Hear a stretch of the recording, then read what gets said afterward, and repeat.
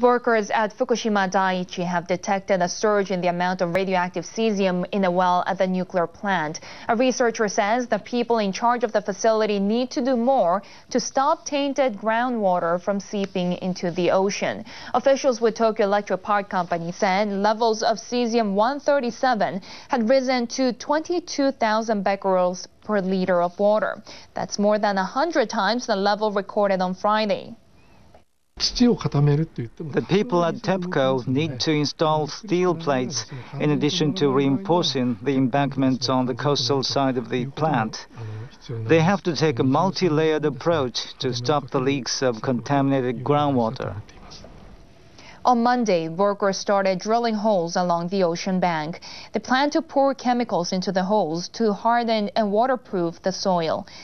Marui says workers need to dig more observation wells so they can better monitor and understand what's happening beneath their feet.